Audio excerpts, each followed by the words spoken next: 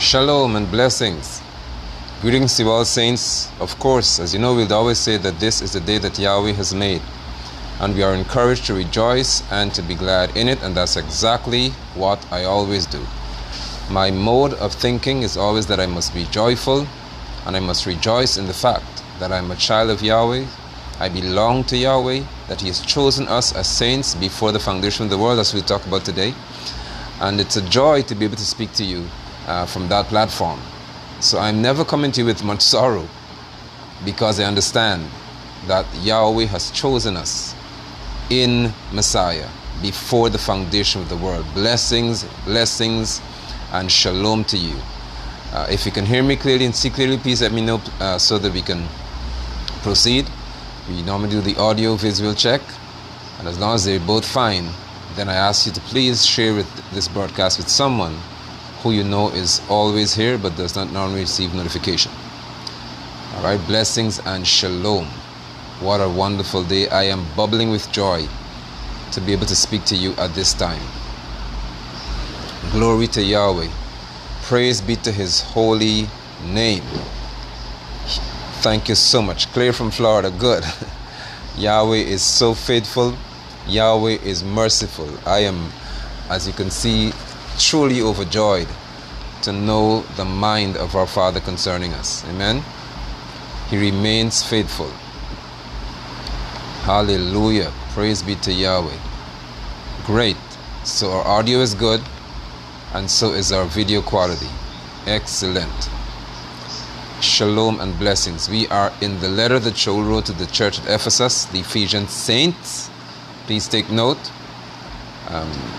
And we're studying that. We may be in that for quite a while. When you have been chosen. And today you're encouraged to rethink. And think is emphasized. Amen. If you're new to the broadcast or new to my page, the term shalom, as you see the saints continue greeting me with it, or we greet each other with that. Shalom speaks to there being that peace that comes from Yahweh that is beyond human or the average human being's ability to understand. Shalom means that you are convinced and convicted about the fact that there is absolutely everything that you need within you, as would have been given by Yahweh. Shalom and blessings. You are convinced that there is absolutely nothing wrong in reference to your Father's will and purpose. Good to see you, prophetess and others. Shalom means that whatever you're facing today, you are convinced that that is entirely within the will of our Father. And because of that, we have this peace. It does not mean that there is not war around you. It does not mean that there is not chaos and confusion and many troubles around you. What it means is none of it is found within you. And I'm always eager to issue that caveat and that clarity to you as saints. And those of you who are new, you must be reminded continually as to what shalom is and who gives shalom to us. And as a result, when we greet each other with shalom, we are announcing in essence a reminder. And we're also announcing a blessing, because it's great favor to be given that about which I just spoke. In that you are certain that it doesn't matter what is going on around you, it is always well. Hallelujah. So we are in the church at Ephesus, the letter that was written to them. And you are encouraged today to rethink.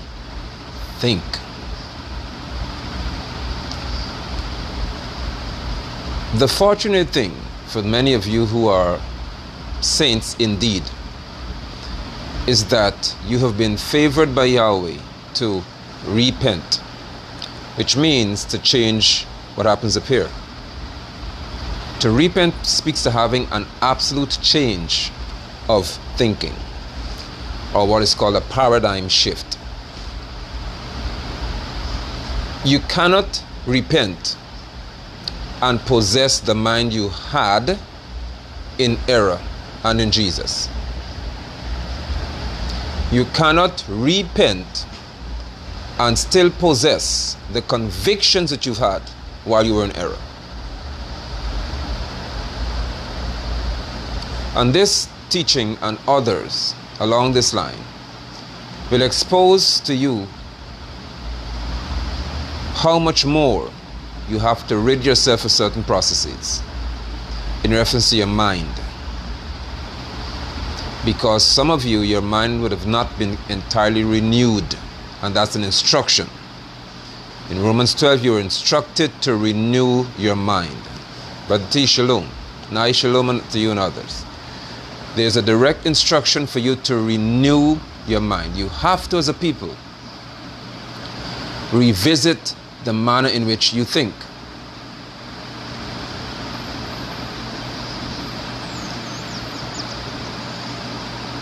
I will show you from Scripture, Ephesians 1. And I read from verse 1 because we may do the entire letter. Not today, though. In Ephesians 1, it reads, from verse 1, from Shaul, by Yahweh's will, an emissary of the Messiah, Yeshua. The very first line, the greeting, speaks to who Shaul was and by whose will he's an emissary or an apostle. That in itself, the very first 4 or 5 words of this letter disqualifies most people who call themselves apostles. Because number one, you do not know who your God's name is. You say you can call him what you want. And no one who is sent, apostolos in Greek means to send, shiliach in Hebrew means a messenger, or one who is sent to do something. So it's impossible for you to be sent by someone as significant as the sovereign ruler, Yahweh, and you do not know his name. Or you're not convicted about his name, or you're not convinced as to whom he is. But you are saying that you're sent by him, but you call him what you want. Can you name any ambassador, which is another word for apostle, or a synonym? Can you name any ambassador on this planet who's sent by a leader whose name they don't know? Can you name any ambassador on this planet who is on a mission to serve a nation and they do not know the requirements or the established protocols of that nation? So they do not know who sent them. They do not know the name of the leader that's sending them. So they're going out with a credential, as you call it.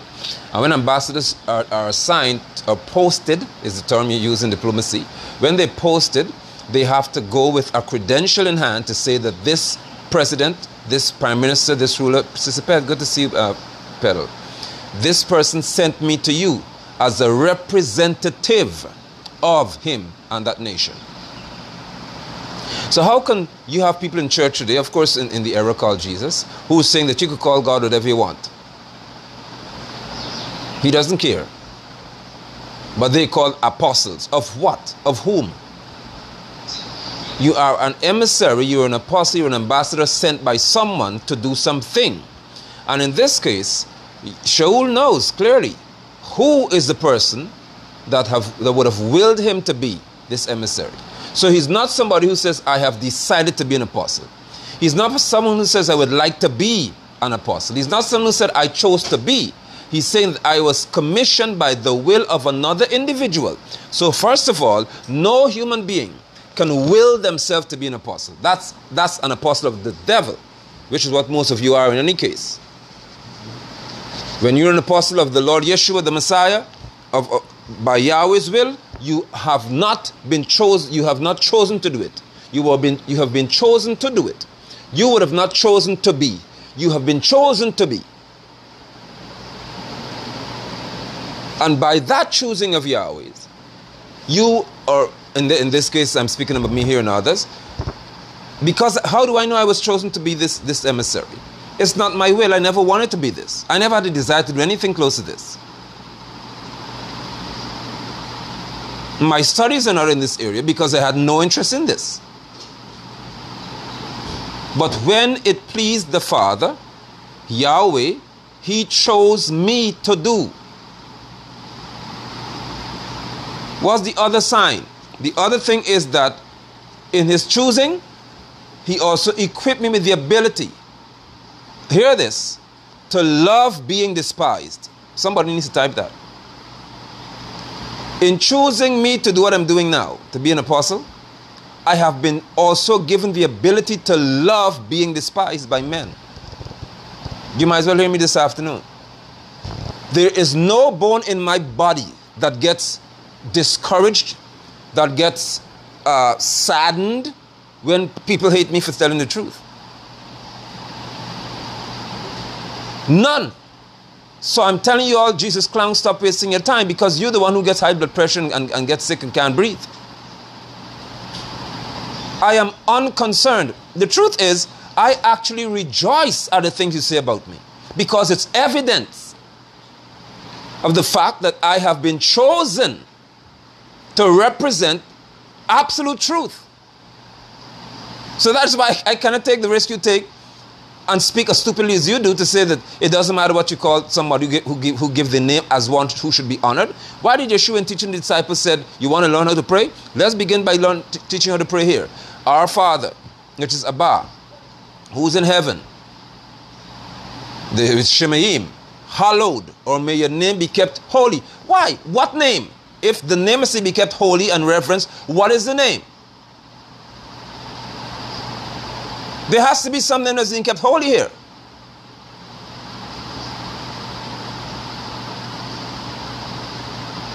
What is the name that you're keeping holy? You say it's the Lord's Prayer, which is not, but fine. You want to say it's the Lord's Prayer, so I'm asking you, what is in the prayer? Our Father who's in heaven, hallowed be, or may your name be kept holy. Which name? What's the name that you're keeping holy? You can call it what you want, so you can keep whatever name. Anything you call him, you keep that holy? Does that make sense to you stupid people?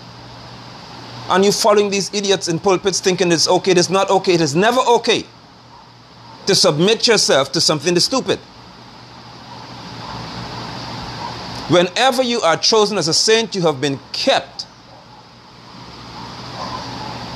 Oh, blessings you, Sister Diane. Look at that. Blessings and much love, Sister Zola, and others that are there with you. I am so happy that this happens every so often at your house. When you have been chosen by your Father in heaven, who is the Holy One of Israel, you would have been chosen and equipped to be hated. And it does not bother you.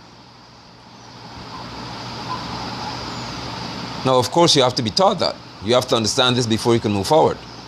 That's why I said rethink.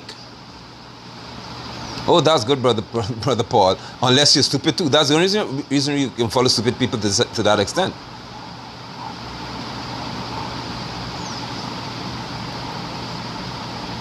We have been elected and appointed for hatred.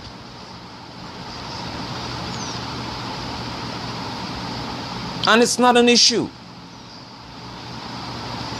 So from the very first line in the letter to the church at Ephesus, he said he's an emissary by Yahweh's will, and he's an emissary of Yeshua. So it's not a case in which, thank you for that, Sister Sandra, it's not a case in which Shaul chose to do anything. And there are two significant names in the first line. He's an emissary by the will of Yahweh, or he's by Yahweh's will, he's an emissary.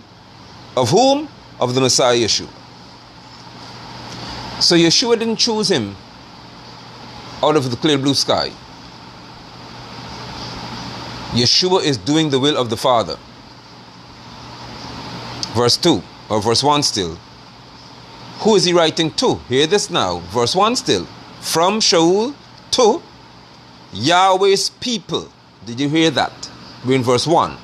To Yahweh's people living in Ephesus. And he's going to clarify it further. This is your Bible, as you call it. Shaul is writing, Ephesus we're in, the church of Ephesus, the letter to the Ephesians. What did he say? He's from Shaul, the emissary, to Yahweh's people living in Ephesus. He was specific. Therefore, those of you smart ones, read your Bible. If you cannot comprehend something this simple, close it. Because it never said that everybody in this letter here is an apostle. And whatever is said is for the whole world. It is specific to Yahweh's people. Therefore, everything in this letter is addressed to one set of people.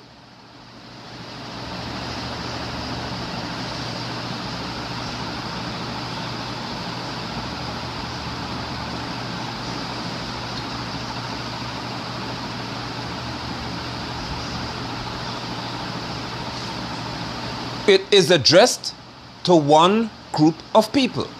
They are called Yahweh's people, living in Ephesus. We go further. That is, he's clarifying now. We're in verse 1. Those who are trusting in the Messiah by name Yeshua. Did you hear that? Not Jesus. Because when this was written, the word Jesus did not exist. That's basic history for you. When this letter was written, English language did not exist. Therefore, he never said Jesus.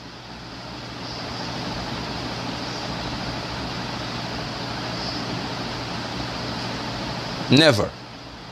And if he knew who the Messiah was, he would not try to find a new name for him, just so people can understand something. That, again, is absolutely stupid reasoning.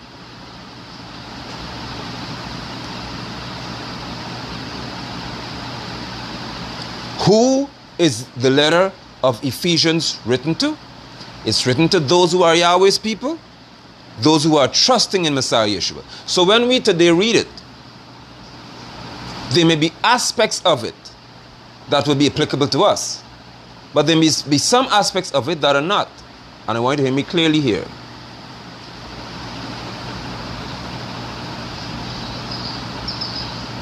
Oh, that's good, Sister Pedal. That's wonderful. Exactly. As long as you're living in Yeshua, my life before Yahweh, I'm not engaging in any pointless conversations, regardless of assumptions, etc. I love it.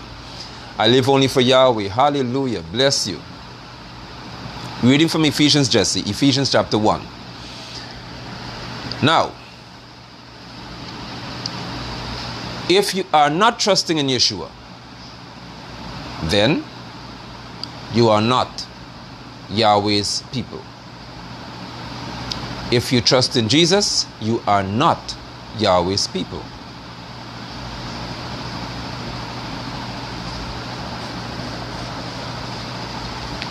If you are offended, it still doesn't make you Yahweh's people.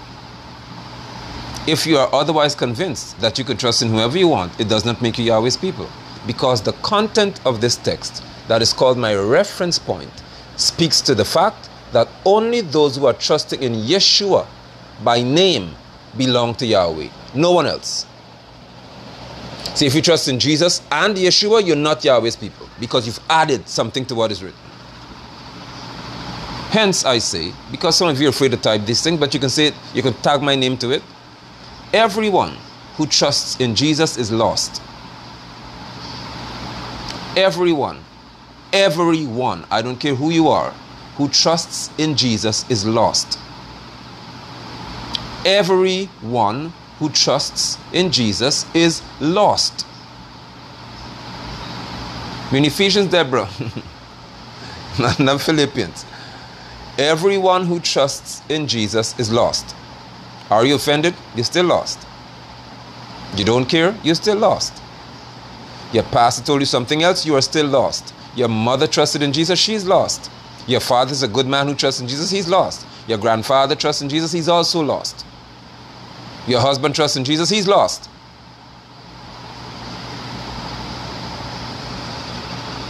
Shalom, Brother Julian. Good to see you. Brother Brent, shalom. You're never late. Saints always arrive on time. Why am I saying this? Because it's written. The only people who consider the Yahwehs are those who trust in Yeshua. And the name is written. Your bishop is lost. Your apostle is lost. Your right reverend Dr. Apostle is even more lost. Your pastor is lost. Your church mothers are all lost.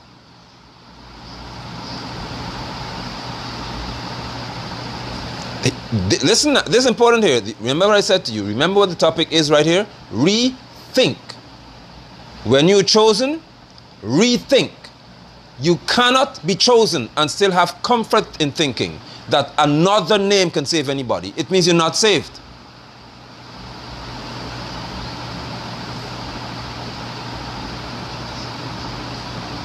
You cannot believe the Bible and disbelieve it at the same time.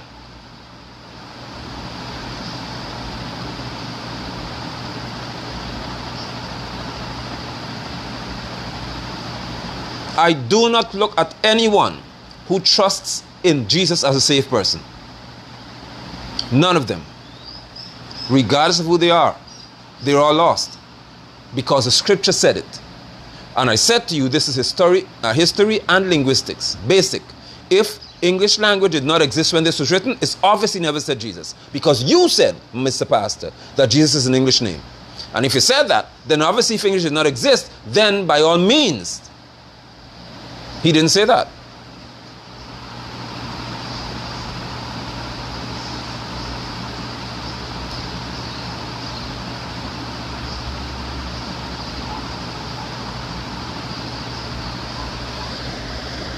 That's good, Corinne. Jesus himself is lost. And it's not even a person. It's an it. It's a thought. It's an ideology. A concocted image.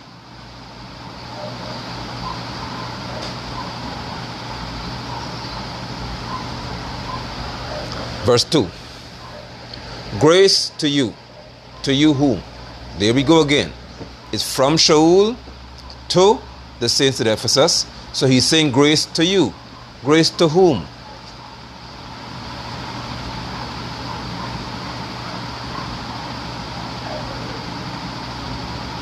Grace to whom? To the saints at Ephesus who are trusting in Yeshua. And shalom from Yahweh our Father and the Lord Yeshua the Messiah. Verse 3 is where our focus is a bit more engaged. Praise be to Yahweh. Praise be to Yahweh, Father of our Lord Yeshua the Messiah.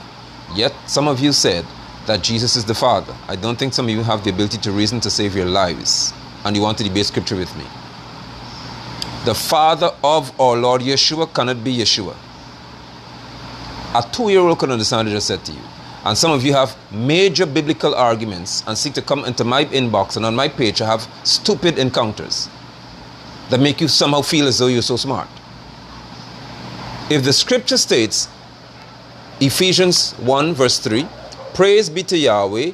Who is Yahweh? Father of our Lord Yeshua. He's the Father of Yeshua, which means he's not Yeshua.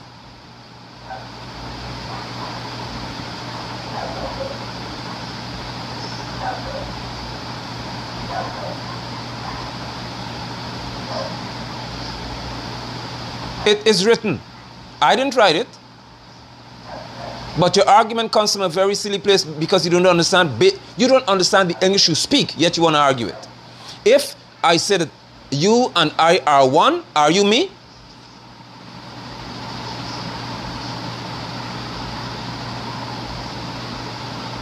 If I say that we're one, does that mean that you're me and I'm you? Or it speaks of some unity here that goes beyond person. This is basic, this is elementary reasoning, and still people who are preachers and the like think that you're qualified to make these arguments to sound important. When Yeshua said that I and the Father are one, he didn't mean that I'm the Father. It means they are united in purpose and thought.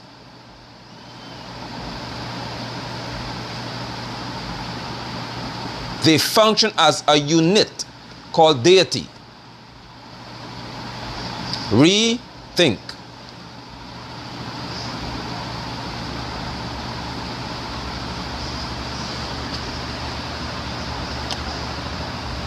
So here he says, Shaul, praise be to Yahweh, Father of our Lord Yeshua the Messiah, who in the Messiah has blessed us. This is where we're talking about today now. Who in the Messiah has blessed us with every spiritual blessing in heaven.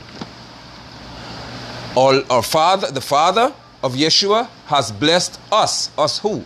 Now he's speaking to the apostle here himself and the saints. So the apostles and the saints have received a blessing from Yahweh. And it says he's blessed us with every spiritual blessing in heaven. Now, when you've been chosen, and I'm here to address something that I've spoken to quite often, I know Pastor Stephen touched on it as well. When you have been chosen by Yahweh, there is a blessing that you receive.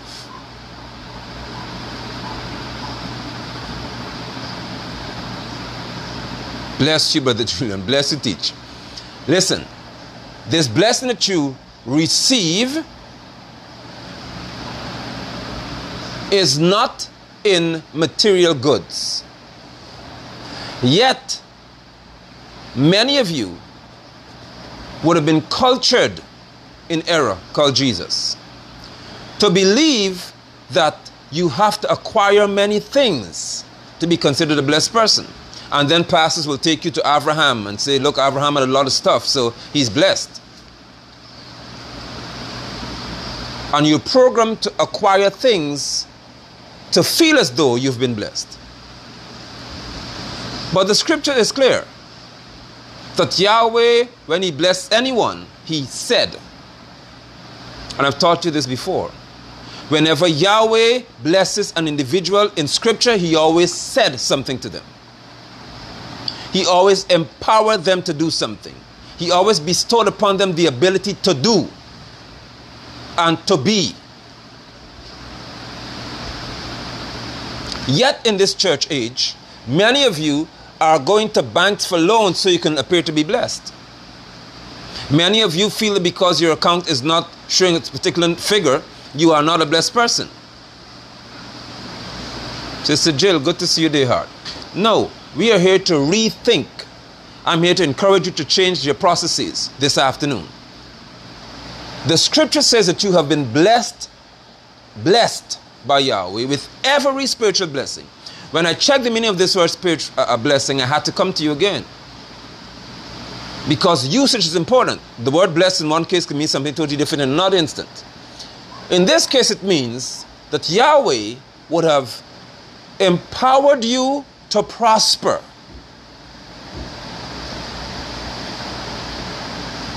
Get that? It means that Yahweh would have empowered you to prosper in every spiritual, or with every spiritual ability to prosper. What does that mean? Your most significant and only area of focus for prosperity has to be spiritual. Somebody said they have bad connection on their end. I hope not. If it's so, let me know so I can make adjustments, please. It's good? Great. Your only focus as a saint of the Lord Yeshua of Yahweh, your only attention has to be on what is spiritual. And I'll free half of you all this afternoon with this, by Yahweh's grace. When you understand that Yahweh has equipped you with every spiritual blessing in heaven, you can't miss this. Yahweh would have given you the ability to prosper to the maximum spiritually.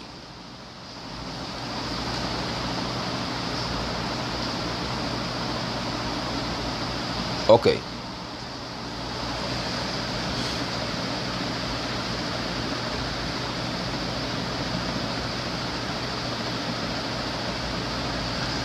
Bless you, Mel. Yahweh would have empowered you to prosper to the maximum spiritually. Watch this.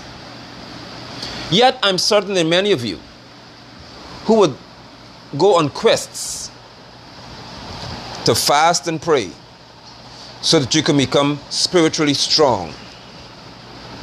And you go on prayer lines. Yes, I know you. Because you want to develop spiritually. And you feel as if you're not strong spiritually, so you need some help. Do you know what you're saying? I'll say to you again what the scripture states about you, the saint. The saints have been blessed, which is to be empowered to prosper. With every spiritual blessing that's available to you in heaven. Yet, you are on earth saying that you have to fast. And you have to do certain things because you don't feel as if you are as spiritual as you should be. Rethink.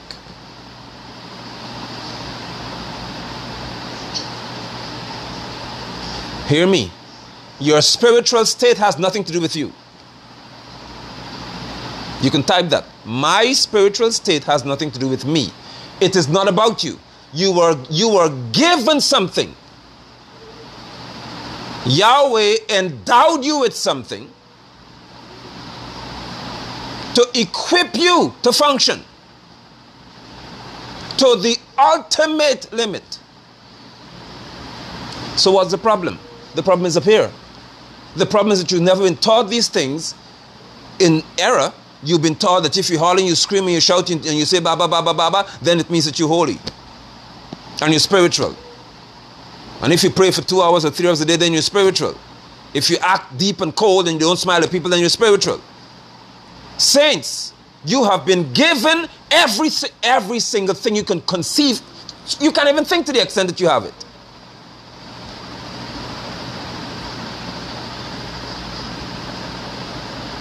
So let me help some of you further if I can. And it's not a stupid question I'm asking, and I'm not trying to trick you either.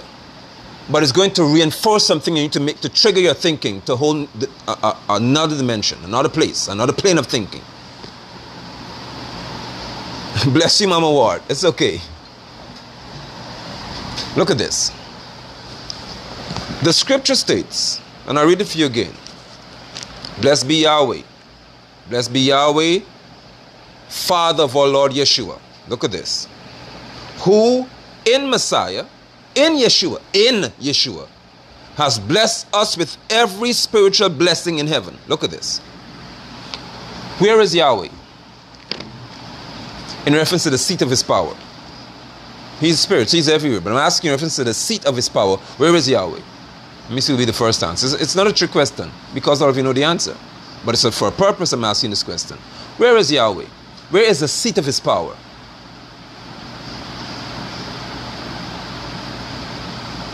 Good. Okay. Have you typed it? Where is the seat of his power? Where is Yahweh in reference to the seat of...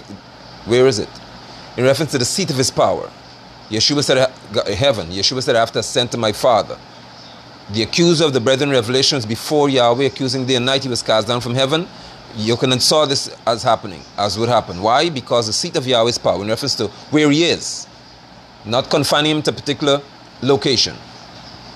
Good. Heaven. Great. All right. Where is Yeshua seated? Where is Yeshua the Messiah seated?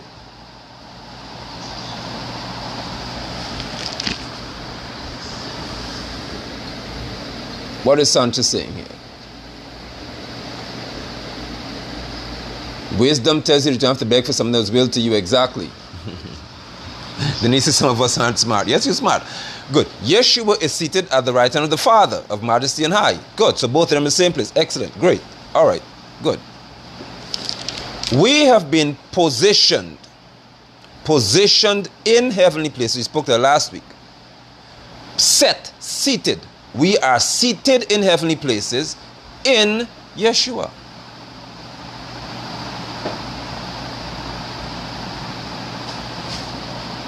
Okay, good. The scripture tells you that you have been blessed with every spiritual blessing in heaven. Look at this. So the blessing that you're walking in earth, the ability to prosper spiritually in earth, right now, is not coming from anything that you do in earth. Wake up, somebody. You've been blessed with every spiritual blessing in heaven.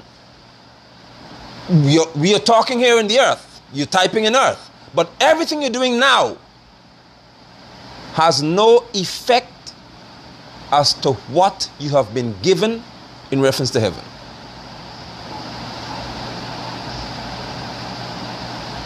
Yahweh would have empowered you from a place to prosper to an extent or to a degree that nothing in earth can stop you.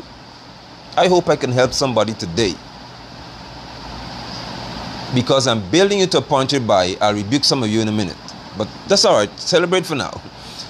Yahweh has given you every single thing you can think about spiritually, to the degree that nothing in earth can stop you from walking in that condition.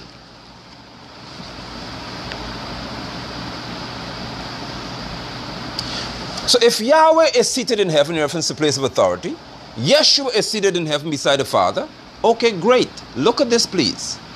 And you are also seated in Yeshua.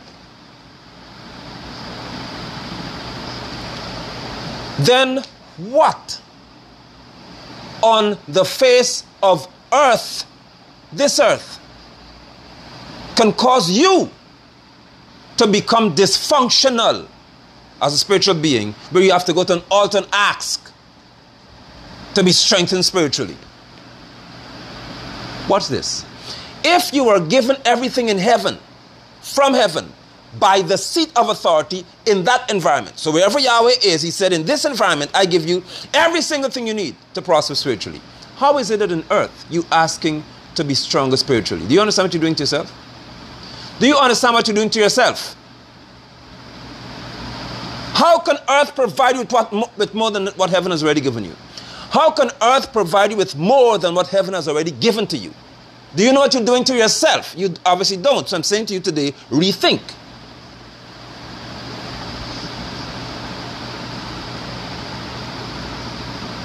Your spiritual blessing is not a feeling. Your spiritual blessing is not how you feel. It's a divine empowerment that you have, that you are capable in the earth, under any circumstance. You are capable of receiving from heaven truth to make you function. And you tell me you have to go to some altar for that? Which altar can give it? Which altar can give that to you? Which preacher can lay hands on you and make you function like that? I'm not in your house, but I can sense that for some of y'all, this is almost an explosion happening in your head. In your spirit, as you call it. You are being awakened to a degree that you've never thought you would in your lifetime.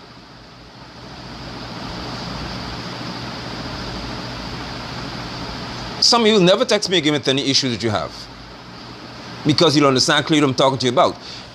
So, how does this function? Yahweh ensured that the position and environment whereby it is hostile, it is mean, it is evil, it is targeted towards hating you at all costs. Why? Because when you are in the earth and all of these evil things are being hurled at you and happening around you, it is a reminder to you that you are given something to function in an environment that will never affect who you are spiritually. If ever around you weakens you to the degree by you can't function spiritually, you need to reassess what's happening up here. Because you're positioned in a hostile environment to prove to you that the environment does not determine your spiritual state. You have been given the power to function, not from earth, from heaven.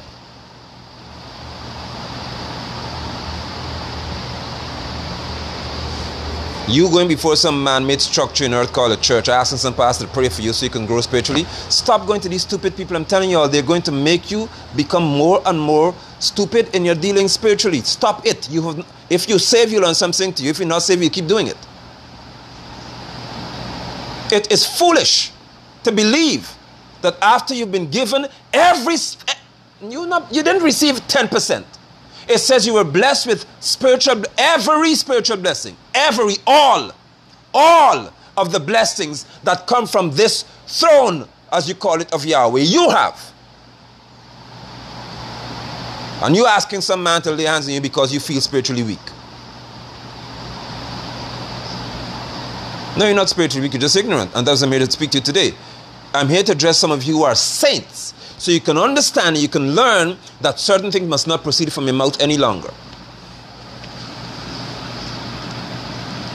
That's it, Sister Pedal. Every Sunday they're going to rededicate. There's one named Lal like to do that. Every Sunday you go to rededicate your life to the Lord. He always calling for an altar call. Rededicate. You had a hard week. Come, rededicate your life. What foolishness is this? What nonsense are you people behaving with? This has to stop at some point. It wouldn't stop from you.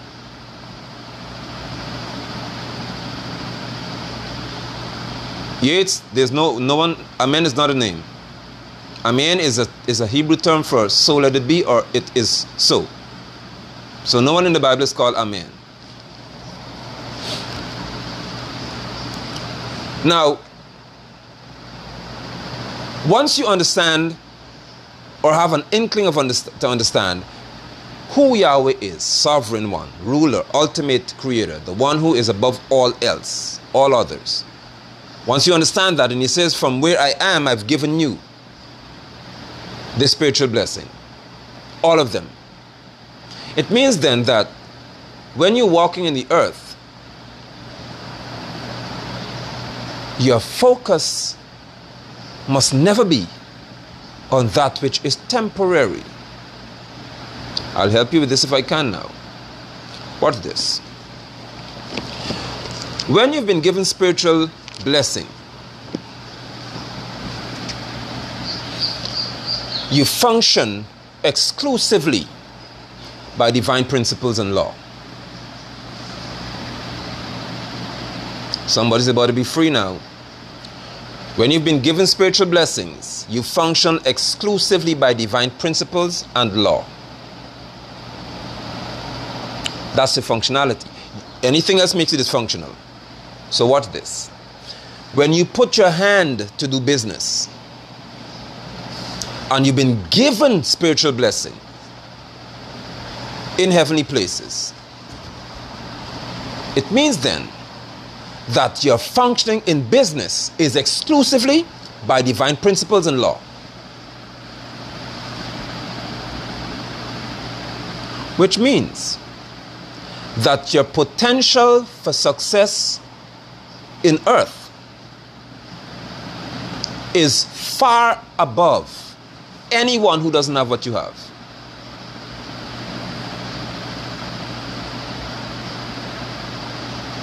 Oh, this is good. This is going to help. This is going to free some of you today. I can see it already.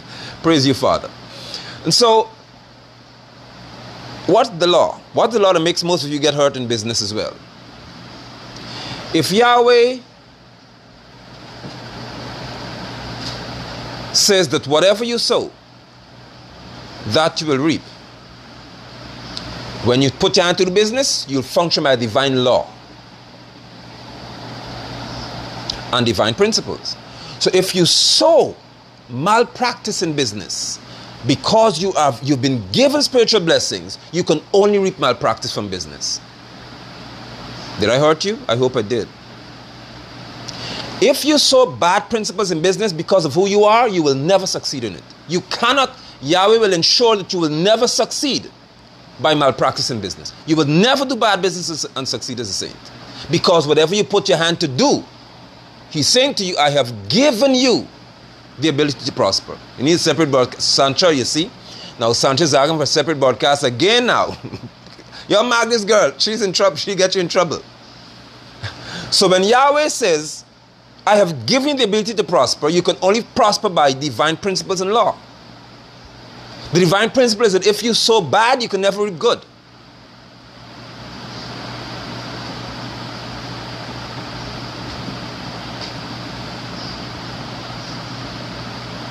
If you sow good, you can never reap bad.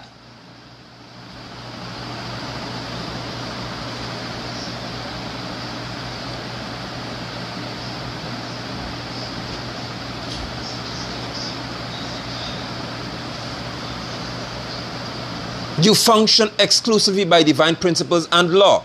If you are untrustworthy and you enter business, Yahweh will ensure that you do not succeed. Why? Because there's the divine law attached to it. The way of the wrongdoer is hard. As long as you're doing wrong, the principle is that your life will be hard. That's it, Brother Brent. Every word of Yahweh is flawless. So now watch the difference. When you enter into business and you function by divine order, divine principles, divine law, you will succeed and nobody can stop you. Nobody could block your business as a saint.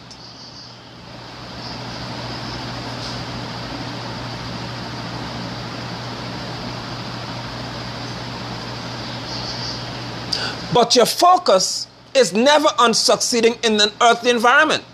Your focus is on my life is hid in Messiah. My life is hid in Yahweh. I have been given every spiritual blessing to function. And as a result of that, then my functionality is not based on these things around me. It's based on what was given to me. So I can function efficiently in earth because of what I was given by heaven.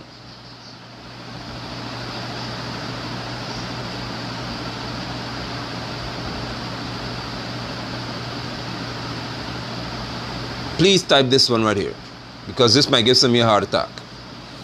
The other thing that make you suffer in that is this. When you're functioning by spiritual principles, it is never by comparison, it's by conviction. I say it again. When you're functioning by spiritual principles, it is never about comparison, it's about conviction. Most of you think you're failing because you compare yourself to somebody else in business, or somebody else in marriage, or somebody else in whatever area, or a job. When you're functioning by spiritual principles, it is never about comparison. It's about conviction. What happens inside of you? What have you been convicted about? That's how you know you're successful. It's not as if this person is in business and they have a cash flow of $2,000 per week or per day, and you're only making $100 per day, so you're not successful. No. When you are functioning by spiritual principles, it is always about conviction.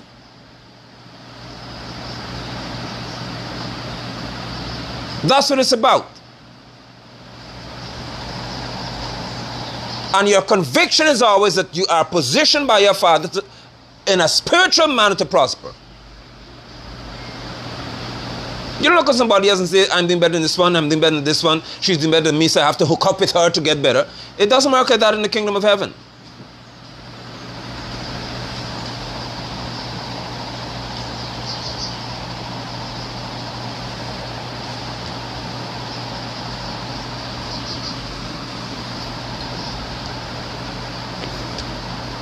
You do not connect based on success. You connect based on spiritual truth. I think Pastor Mel spoke to that all week. Should be saying to you all. You do not connect with anybody because they look successful. You connect with people because of spiritual truth. What state are they in spiritually? Not if they're succeeding, not if they're failing. Because a spiritual person who has all spiritual blessing will never be a failure in the earth. It's impossible. Even if they have a small business, the execution in that environment will always be classic, will always be flawless, will always be above par, beyond the norm.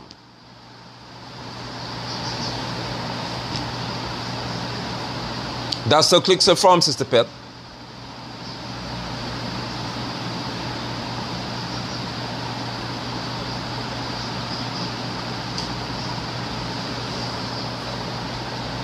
You have never been empowered to prosper like somebody else. That's never what the scripture said. You've been given all spiritual blessings. That's what you have. You've received all spiritual blessings. You have got some major downloads from heaven inside of you.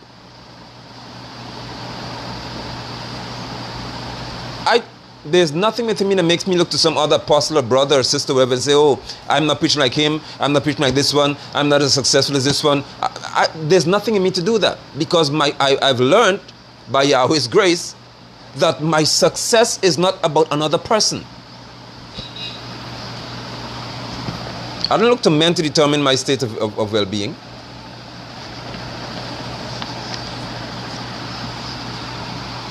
I do not even compare myself to people spiritually, because it doesn't make any sense. I have been given everything I need now to function spiritually now. And for as long as my focus is on that, I'm never a failure.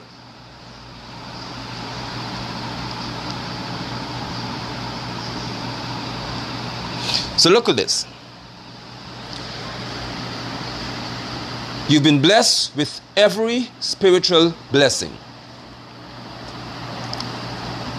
Everyone. Every one of them.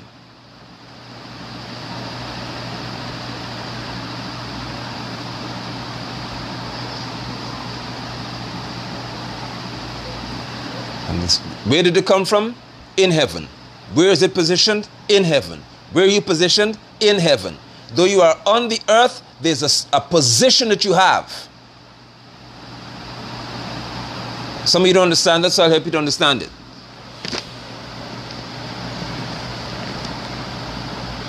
If the Prince of Dubai, one of the princes, he's in Dubai, he gets in a plane on one of his jets, and he flies all across the Atlantic and the other oceans and lands in Guyana or the US, wherever you are. Is he still a prince? It's not a stupid question. And you know the answer. Yes. He's still a prince. Of where?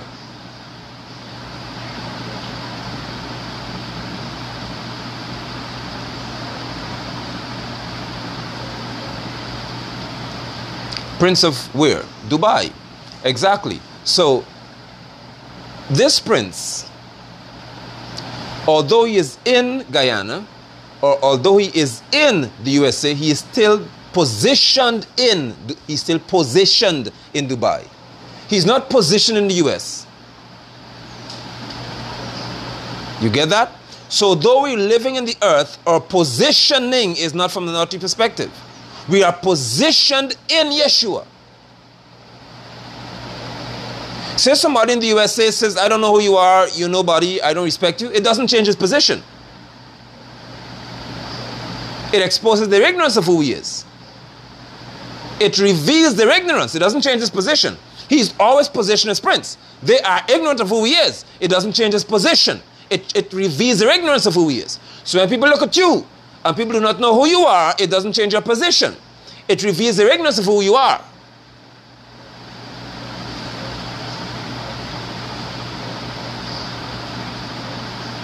What this? His position is in trouble if the leader, his father, says, you are banished. You are not my son because you've been disrespectful. Now we have a problem because his position has been changed.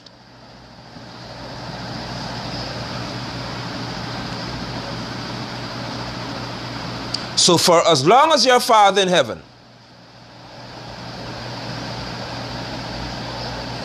has got a particular statement over your head that you've been positioned in Messiah, then that's how you function.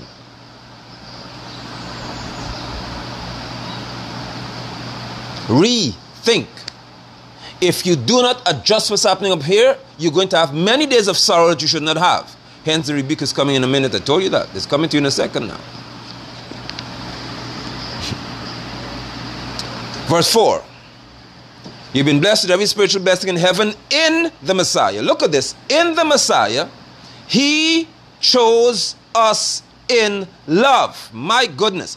Before the creation of the universe. Ephesians chapter 1 verse 4. In the Messiah, he chose us. You can't miss this. Not in church. Not in a denomination. Not at the altar. Not when you decided anything. In the Messiah, Yahweh chose us before the creation of the universe to be holy and blameless in his presence. How much more of this y'all can take? How much more of this you can handle? In the Messiah, Yahweh chose you before the world was formed.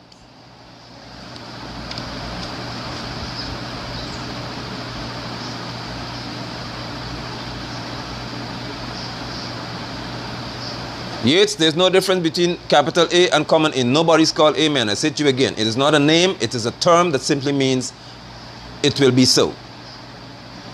Okay?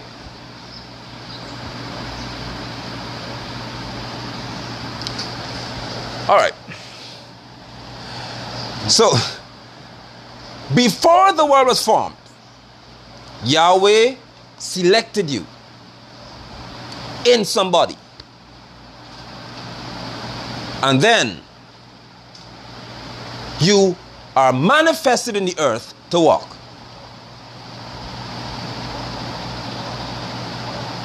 Shalom, Apostle T. Good to see you. When you're walking in this earth, understanding, that's why I said this happens up here now.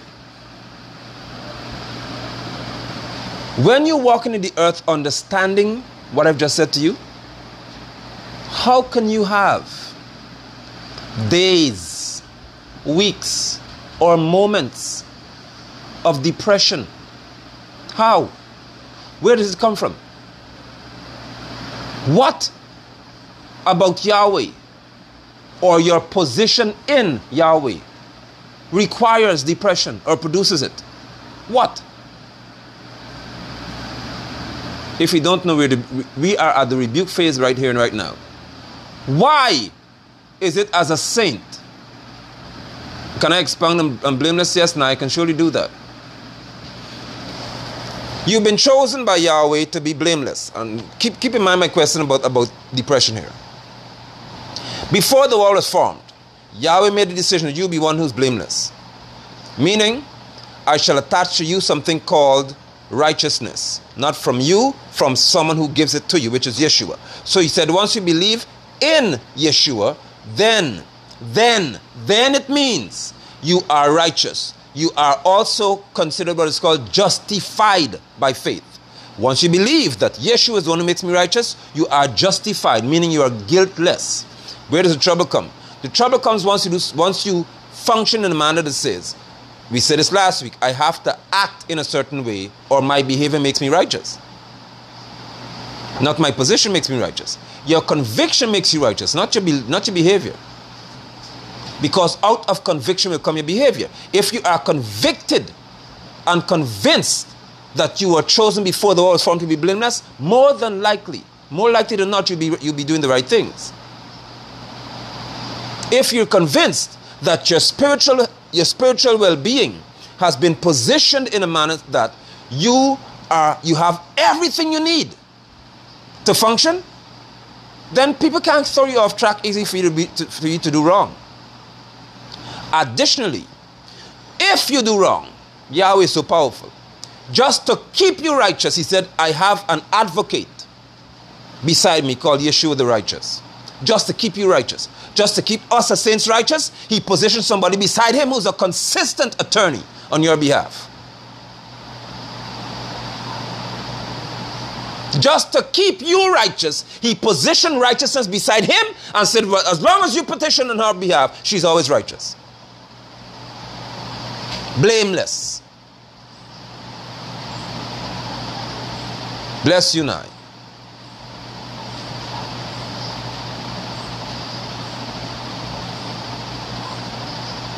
But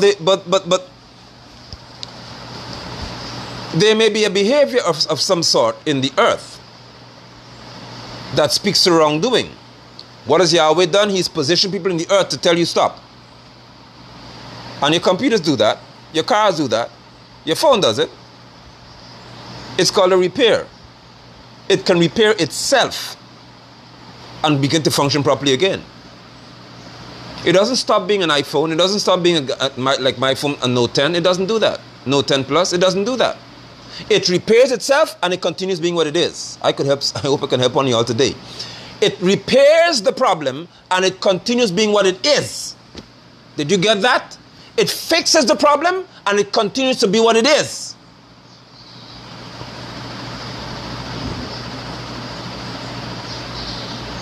You're lost thinking about the problem instead of thinking about who you are. You're busy arguing over what you should be and what people say you're doing and all that instead of focusing on who you are. Who am I? I am blameless in Yahweh. My behavior at this moment isn't right. Rebuke. Okay, fix and move forward.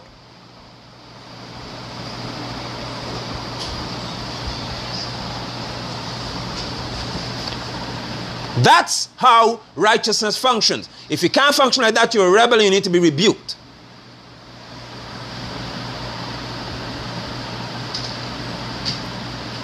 Now back to my other rebuke. How could you be positioned in righteousness and your head says, and your head is telling you that you're having this moment in which you are unloved, unwanted, failing, and all the rest of it? How? Shalom, Apostle Josh. How? How can you be depressed as a saint? And Apostle Joshua and Nita Wyatt and those that me, Branham, sorry. Apostle Stephen, me, Nita Wyatt, and her daughter Lisa had a major issue for this. Because we both told her, Apostle Stephen and I, that you are wrong. You can never be a saint and tell me, Funja, but you take pills for depression. Are you crazy? And we must submit to her error instead of proclaim the truth. That's what they wanted. And we said we're not having it, of course, caused bad friends, among other things. It is not happening. You can never tell me that you have been chosen in someone who is flawless, all-powerful. He positioned you in himself, in his son, and he says you're going to prosper from here. And you say that you have depression. And you need medication for depression. As a saint? How can you do that? How can you justify that as a saint? As a saint, if you understand your position and you rethink, you would never be depressed. You would never be depressed.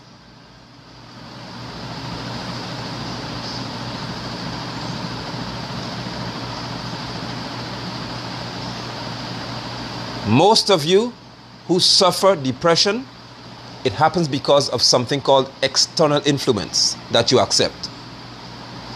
And you could type that and carry it to the bank. Most of you, if not all of you, suffer depression. You suffered because of external influence that you accept. I'm talking to you as a saint. When you are depressed, it's because there's some external influence that you accept. It is never coming from Yahweh. You believe it. You accept it. Some clown tell you something and you hold on to that because after all he or she has so much power that it can affect how you function. No!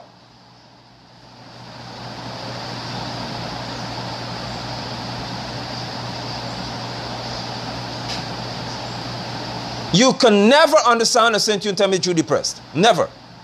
It may be a fleeting thought, but it doesn't reside within you.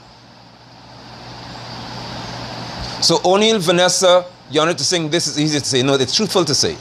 And if you're new to my broadcast, you need to hear me sing to you. It is truthful to say, not about easy or hard. Righteous people function by the truth, not what is easy or what is hard.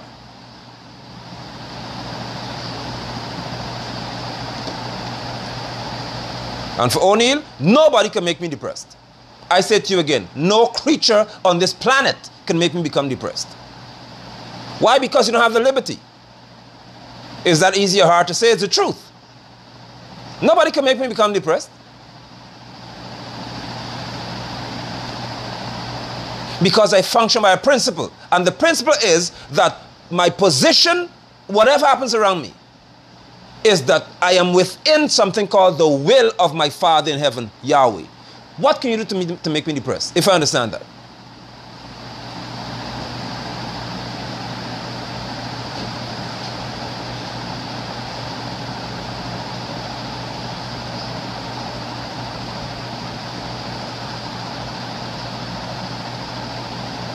Nobody has that power. If you're saying things to me that are inaccurate or stupid, I dismiss you. You don't have that kind of space in my head. And someone, your wife, husband, whatever you are, need to hear him saying to you. Even with your spouse, do not permit them to have that degree of influence over your thought processes. If they're saying things to you that are unjust, that are crazy, that are out of whack, do not allow them to proceed down a path where they have that degree of control over your mind. Don't do it. You dismiss that environment. It is not, I'm not accepting this. I'm not sitting in this.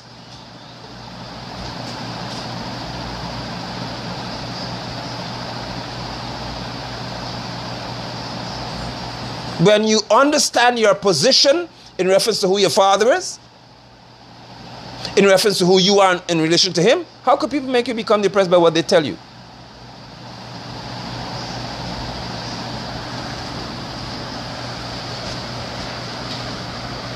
Type these 3 words, and they may save your life. And as Sancho said, there's another broadcast you have to do about this one too. It is called deal with it. 3 words, type them. Deal with it. Type that, please, because half of you will not be depressed if you understand what I'm saying to you now. Type the 3 words, deal with it. That is why you're failing. That's why emotions are all over the place, because you don't know how to do that. You are either unwilling or afraid.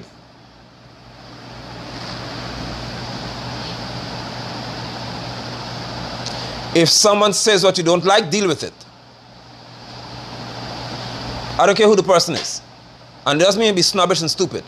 It means you approach the matter and you make it known. You've said this, this has made me feel this way, can we speak to this? That's how you deal with it. If the person doesn't want to talk about it, you've dealt with it. Because they've revealed to you they don't intend to address it. So you move on.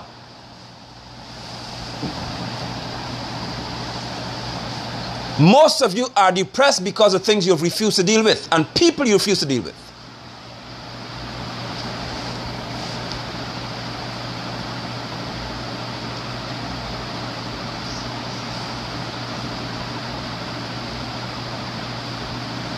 Deal with it.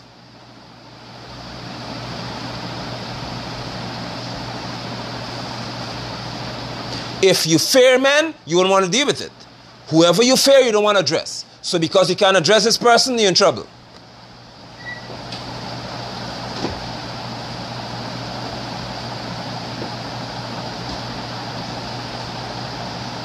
Deal with it. If you're a wife, you have a problem with your husband, deal with it. A husband with a problem with your wife, deal with it. Whatever it is, deal with it. Whatever that it is, that has you in a place whereby you're beginning to feel because depression creeps upon you. You begin to lose that comfort. You begin to lose that quietness you have, and you begin to feel unstable, deal with it. Don't give it 2 months or 2 weeks. Deal with it now.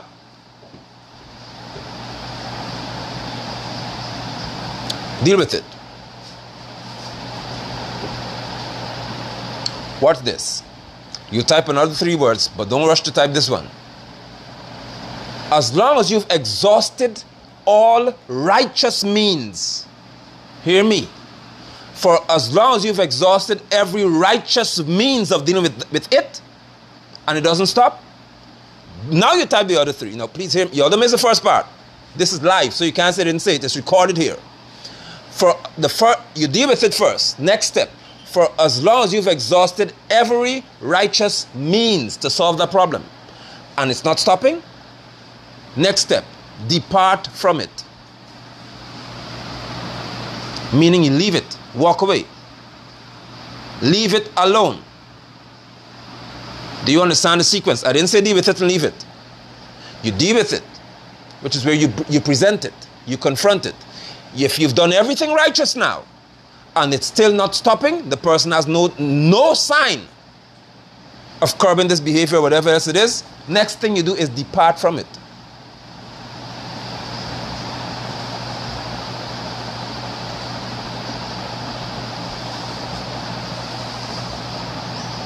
And that one, you fear more than the first one.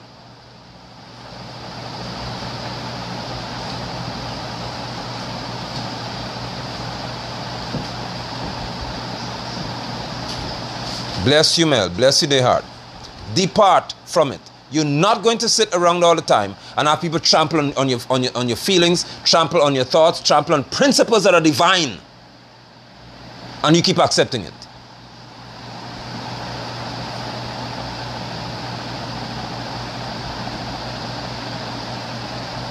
And I'm not saying here, some you start divorce. No. Depart from it. If you marry doesn't always mean you divorce a person. It means that you take an established position that unless this changes, we're not moving forward. You can hop all you want, buy plane ticket, buy cruise tickets, buy dinner ticket, you can do what you want. But once this right here is not dealt with, we're not moving from here. I have departed from this. So for us to move forward, you have to address the it that I brought to you. Many of you are afraid to do that because you're not functioning by exclusively divine principles and law.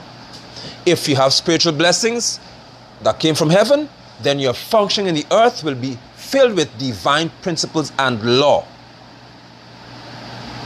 And Yahweh has never given you a law that says that you run away and hide and tuck your head in the sand because you're scared of somebody. He has never given you that order to live by.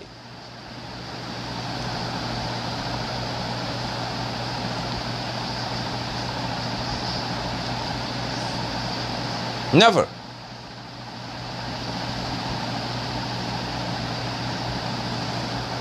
Never. And if you have been given spiritual blessings and Yahweh has said you are equipped to function, how then can you not having money drive you to a state of depression? Because this is not about man or woman here. I'm talking to some of you now on a different scale.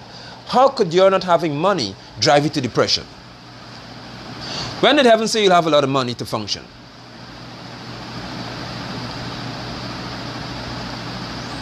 Someone is asking a question, who is this? Cleveland Harley Quinn. It's like understanding your why to deal with the what. That's good. Exactly. Yahweh has never said you're going to have a lot of money to function. And again, I'm saying to you, you have a gross misconception of what it is to be successful. Even being successful financially has nothing to do with having a lot of money. It does not.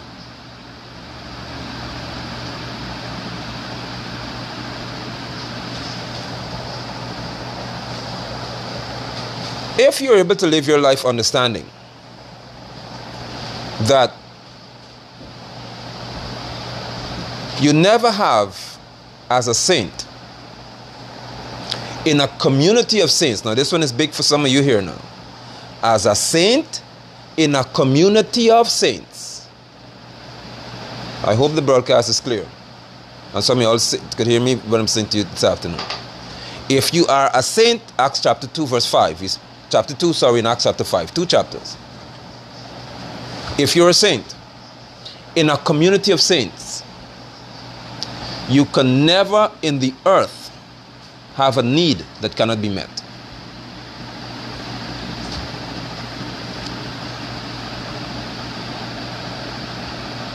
Ooh. I hope you'll be all right after this. If you are a saint in the community of saints, you can never have a need in the earth that cannot be met. Never. It's impossible. Acts chapter 2 and Acts chapter 5. In Acts chapter 2 it states, when they were all filled with Ruach HaKodesh, with Yahweh's Spirit now. So they have, that's the full endowment you have to receive all spiritual blessings. Once you have that, watch this. The people looked at each other without saying a word and recognized that there were those among them who had need. Don't get away off the broadcast. Stay here now. Don't move now. Stay right here. In Acts chapter 2, when the day of Pentecost was fully come, meaning the feast was about to be manifested and mature now in our face, there was a sound of a mighty rushing wind, the appearance of fire.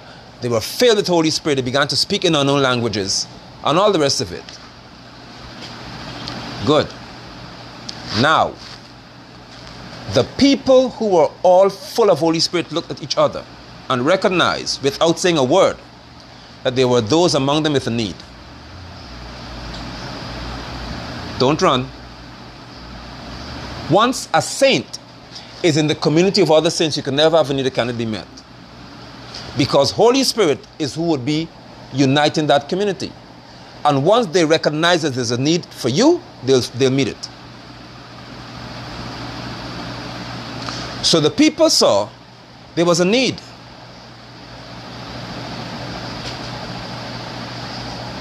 The people reacted to that need instantly.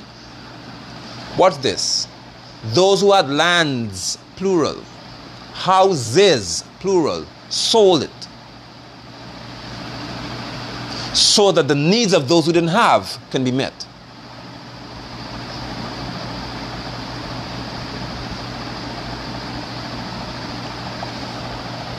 You've heard that message preached forever.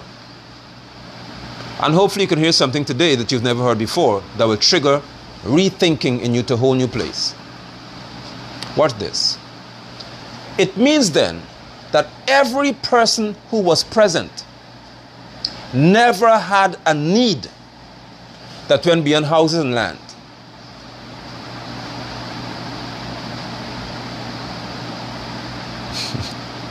This is going to help you today. Watch this. Because when you are full of Holy Spirit, you never have excessive desires.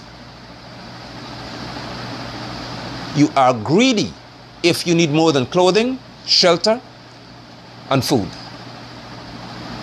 Type that. You are greedy if you require more than food, clothes, and shelter.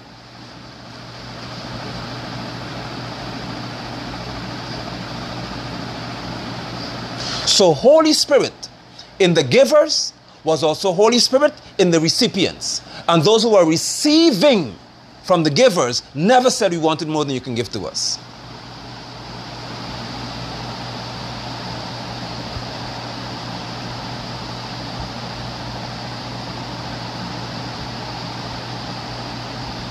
Because Holy Spirit fills you with something called contentment.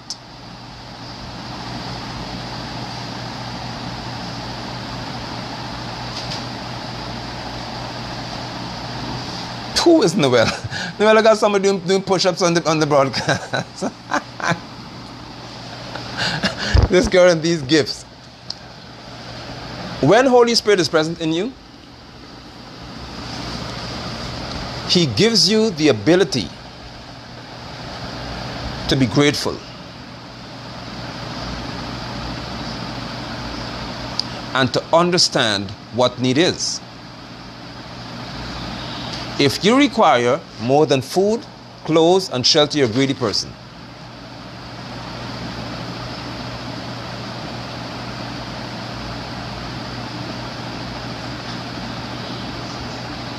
In Acts 5, the saints again were praying. The place shook. They were filled with the Holy Spirit. Next thing they did, they turned around. They saw people with a need without saying a word, and they began to meet that need. It never exceeded that which was given.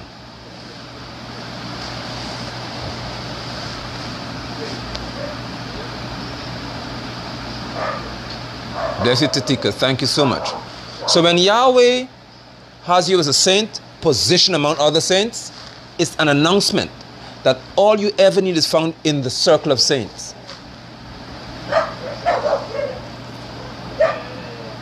You don't jump outside of that and go looking to wicked heathens and devils for that which you think saints can give you.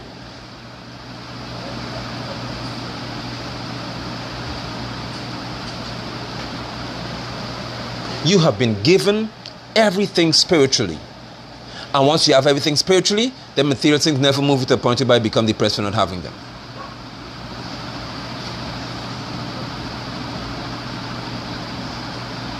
For as long as you have everything spiritually, material things never move you to a place where you become depressed if you don't have it.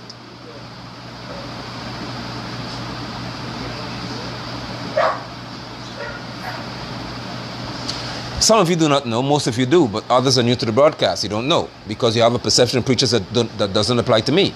Most of you believe that because I'm a preacher, I have a salary from the church. I say this to you every so often for you to note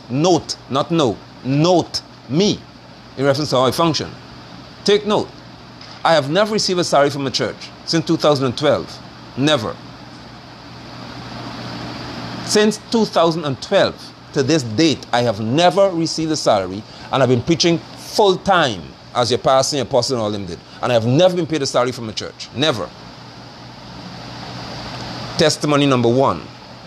Witness number 2. I have never had a need over 9 years that has never been met.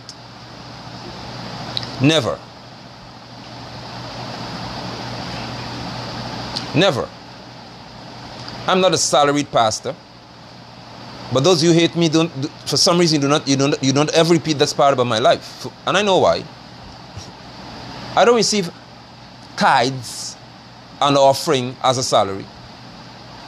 I've never had a pastor's birthday celebration. I've never had a pastor's anniversary celebration where some preachers come and preach and say, you have to bring money, you have to bring money, and then the money comes to me. I know of many who do it. I have never done it. Never. For 9 years, and I've never received a salary. And I've never had a need that was not met. Never.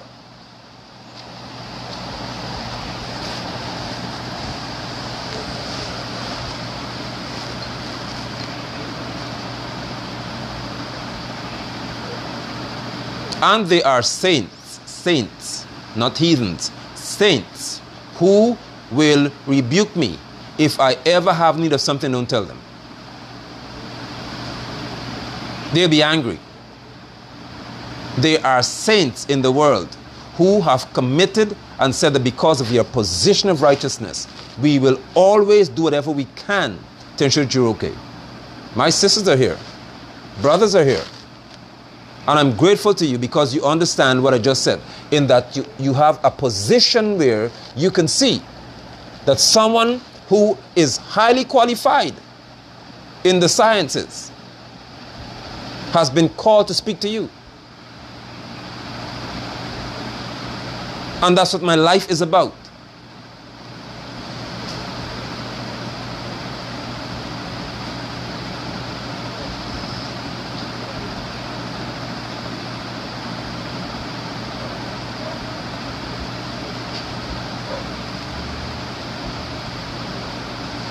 Only a pastor's appreciation, maybe you have to bring money. I've never had those things, never.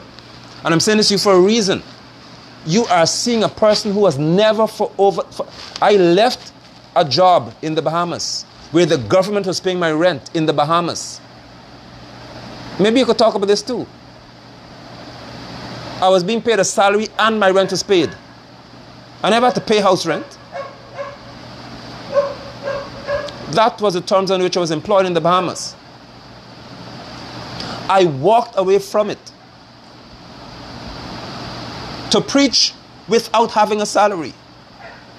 And if you know about Bahamas, the exchange rate is 1 to 1 US dollars. My wife was also working in the Bahamas, so both of us were employed. We both left it. And have committed our lives to this. And you telling me you can't understand.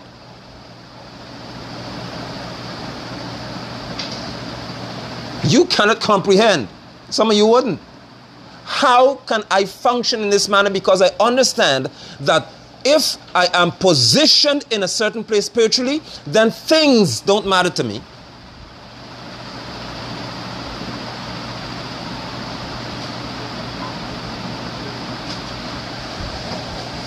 My children have never had a need that has not been met. There's never been a day in their lives where they have never had food to eat. Or they had to skip 2 or 3 meals. Never. Never once.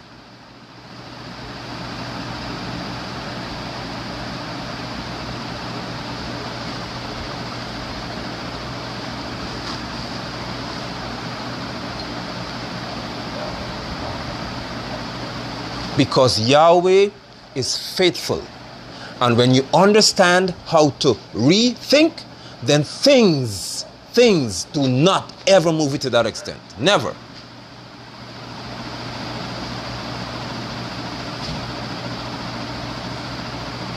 My encouragement to you, because we'll have the other parts of it. This is just the introduction to this. When you've been chosen, rethink.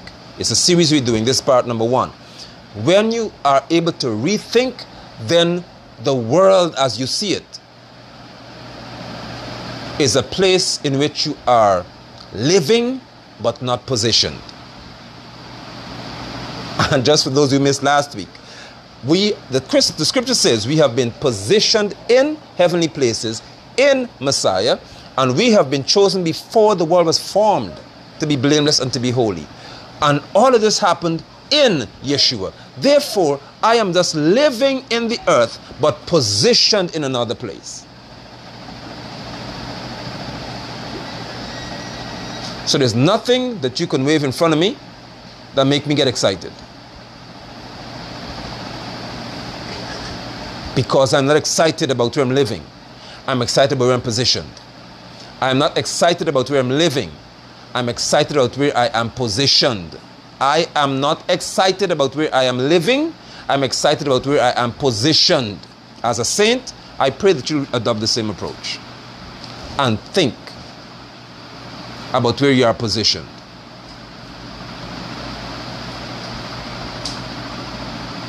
Stop with this depression. Get over it. It is not an attribute for any saint to possess. I bless you, saints. And as Yahweh would have done, I remind you of the blessing, that you are blessed with every spiritual blessing. Would you do me a favor? Share this broadcast with other saints so they can hear, and they can also be encouraged to rethink, reposition what happens up here, and move beyond these little trivial things in the earth that matter to you when you are positioned in a place and you've been given everything from that place to make you absolutely successful in the earth. I love you, saints. I love you all. I am so grateful that you have been chosen to serve Yahweh, and that I have been chosen to serve you as well, in reference to preaching the truth that would certainly, when you know it, make you free. Blessings and shalom to all of you. Do well. Do well.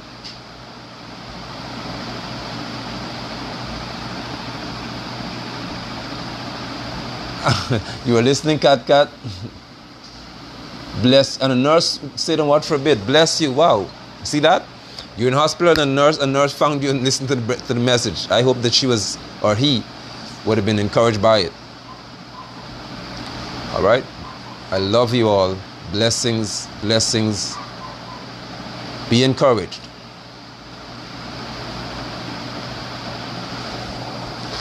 See you again soon.